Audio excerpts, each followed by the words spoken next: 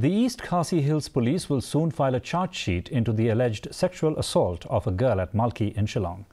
District Police Chief Sylvester Nongtengya said that the second accused was a friend of the victim and they knew each other. The SP said, as per law, they will complete the case within 2 months, as per the given mandate. The incident occurred on August 29th and the FIR was filed on August 30, and on the same day, police arrested the first accused, while the second accused was arrested from Smith on Monday morning. 29, the thing has happened. On 30th, we received the FIR at the police stations. Then OC and her team swung into action, and on the same day, that is on 30th August, one accused was apprehended.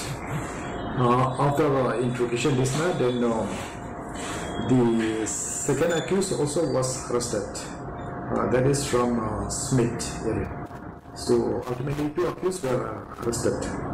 The second accused was a friend of the victim. They know to each other. So in fact they were friends, but however it's unfortunate that it's turned into a rape case.